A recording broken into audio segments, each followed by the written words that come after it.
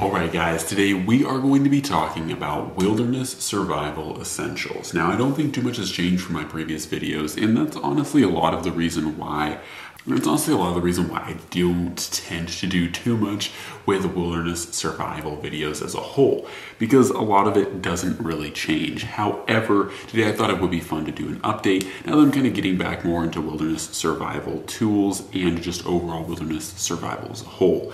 So today I thought I would talk about my survival essentials, at least for me and what I think. So the first thing on this list that is not actually on this table because it takes up a lot of space is some form of cooking pots, bot, or bottle. And this, like I said, has multiple capacities. And in the past, I've really just been a stickler for the Vargo Titanium bot, and I still think that is an excellent choice. They are spendy, but it is really something that's like a buy once, cry once kind of thing. I've had my Vargo for, I want to say, 6 to 7 years now, and it never has failed me. It's just an overall great system, great setup, and the Vargo bot rocks. However, there are so many other great systems out there, something like the Boy Scouts of America with their mess kit that's long since discontinued, but there are plenty on eBay. Other ones that are great choices are things like the stainless steel Nalgene's. There are plenty of awesome offerings out there that really exist, and that's probably one of the best parts about survival and bushcrafting as a whole is the sheer amount of wilderness and camp cooking gear out there that exists. It is so easy to find something that meets and fits your needs nigh on perfect. Once again, for me, it's largely the Vargo Titanium bot, but there are different things for different tastes and different styles as a whole. So, with that out of the way, let's talk about some of the other essentials for me. So the first one up, and much to the chagrin of most people, is going to be a really solid survival knife. And for me, this is something that my primary go-to has been for years, the CRK or Chris Reeve Knives Pacific.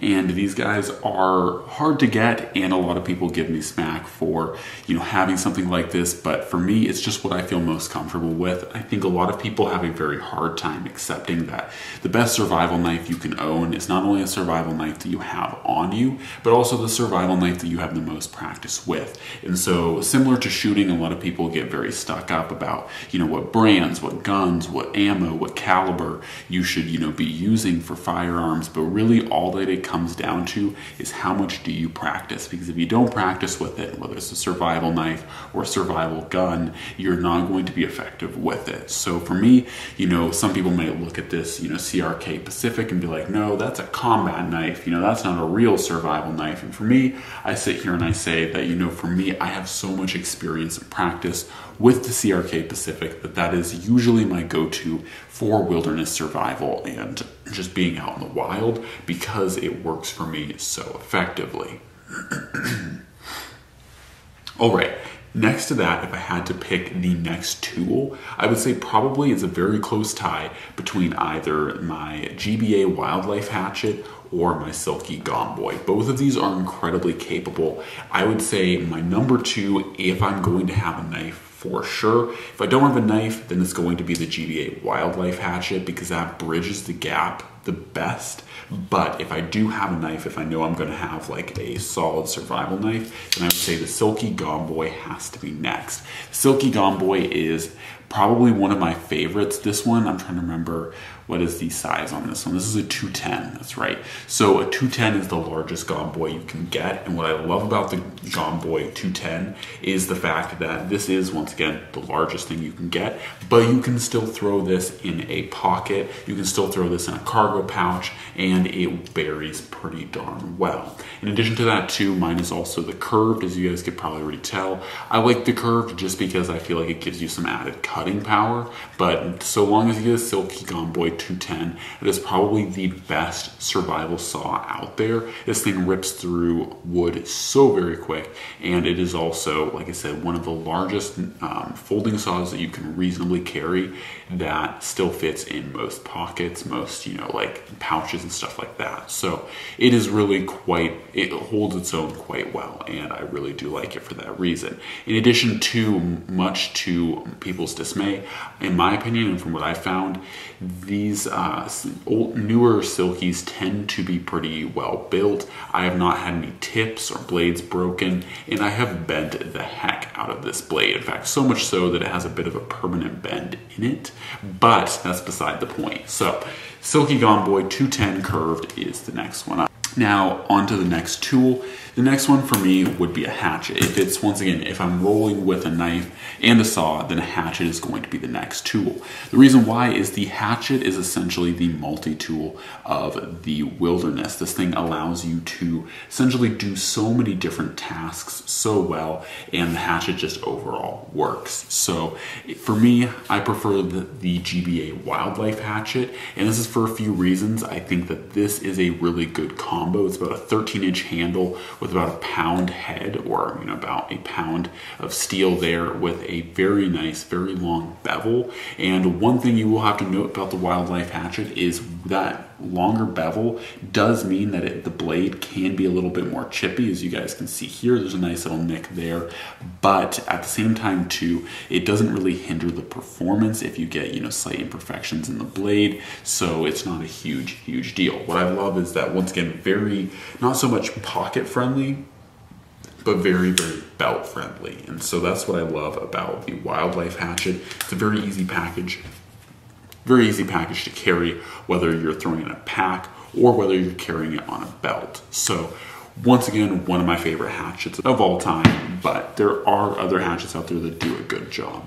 All right, next one up, and finishing out the tools specifically, is going to be some form of multi-tool. I prefer the Leatherman Surge. Of course, we will see now that the Leatherman Arc is out, but I do really like and have quite a fancying for the Leatherman Surge. I find that the Surge just works very well. It is still one of Leatherman's largest multi-tools, not only physically, like this is a physically large multi-tool, but also it has the most tools on it. So the most use, the most functionality, and it really does have a lot of ability hidden under its sleeve. So this guy is a really rock solid choice. Of course, just about everyone and just about every time these are brought up, of course, the blade exchange system here is featured, and it still exists. It's still great. And one of the cool things is, because this uses a T-shank or is a T-shank adapter, you can always put longer saw bits on this, really stepping up the versatility of the Surge. In addition, you can also take, this multi-tool has a few flatheads to it, and so you can take, and a lot of others have taken, this larger flathead and shaved it down to make it a chisel. So that means that ultimately you're just increasing the functionality of the tool and making a better tool overall. So the Surge has to be one of my favorite tools of all time, for multi-tools at least, and it just works. It continually impresses me and just about anyone else that handles them. They are heavy, they are big, but they are effective. So take it for what it's worth. Alright, finishing it up and going into the final countdown, so to speak. So this right here is actually not quite the essential. This is my personal survival kit that is all covered in mud, because once again, people love to say I never go outside, never use my stuff. I don't tend to film a lot of my adventures anymore, primarily because I just don't get a lot of views on my different adventure videos, and two, at the same time, they're an absolute pain in the butt to, do an adventure, to hike up to some mountain or peak and to record it all and bring all the camera equipment and stuff like that. So oftentimes I will forego that to just do the adventures myself. So anyways, this is dirty. The PSK is dirty itself, but what I'm really interested in talking about here is the personal locator beacon. I've done separate videos. I've really tried to hammer in the point, and it's still very similar to batoning. It absolutely mesmerizes me, the amount of people that sit there and they're like, oh no, I would never carry a personal locator beacon. That's just like cheating. And for me, it's like one of the most, once again, it's a survival essential. That's why it's on this list, is I believe that I believe that it is truthfully a survival essential. And so for me, a lot of people sit there and they think, oh, you know, I don't really need something like that. And it's like, you don't think you need something like this until you actually do need something like this. And so for me, I think a lot of it goes back to the fact that personal locator beacons are invaluable. They're reasonably easy to carry, whether you decide to carry a Spot, a Garmin InReach, a ACR like I have right here, a RescueLink ACR. They are all fantastic, and usually, you know, you want to continually, you know, keep them in service and make sure that they work, but so long as they're in good working order, you know, all of them serve the same function, and that is to send a distress signal with high accuracy to search and rescue frequencies to send an alert. And so for me, this is something that is so intuitive, and the fact that we have the technology and so many people deny the use of this technology just absolutely puzzles my mind. Like, it blows my mind that people knowingly reject one of the best survival tools out there, because in my opinion, you know, all the tools we just talked about, all the gear here, you know, there's a lot of, you can put a lot of this stuff to good use, but once again, the end objective for survival, and people try to get this all muddied and confused, but the end objective of survival is to get out. Like, the moment you realize you're in a survival situation, your whole motto and your whole, like,